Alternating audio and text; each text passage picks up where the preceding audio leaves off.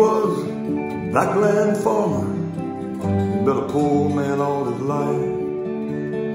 He had married early. She was a small, thin wife.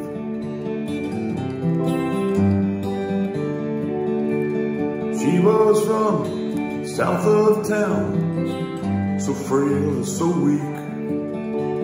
Sometimes it seemed it was hard for her when she tried to speak.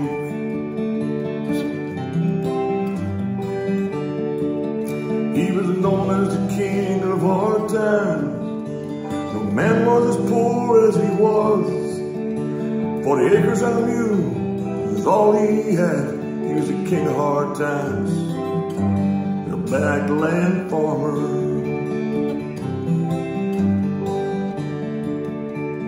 They had a son, his love of their life. He never married, he didn't want a wife. He left the farm as soon as he could. The whole town knew that he would.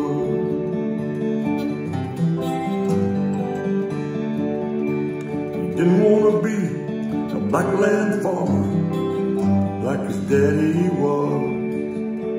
He wanted a job from 8 to 5 and have some time to be alive.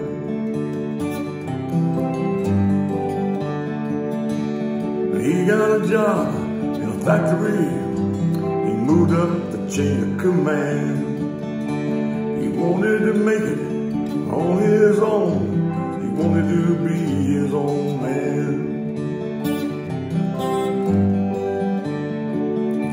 In a couple of years, his mama died. His daddy was left all alone. So he swallowed his pride, tucked his tail, quit his job and moved back home. And they were known as the king of hard times. No men were as poor as they were. 40 acres and a mule was all they had. They were the king of hard times.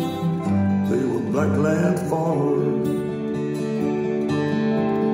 They were the king of hard times. They were backland farmers.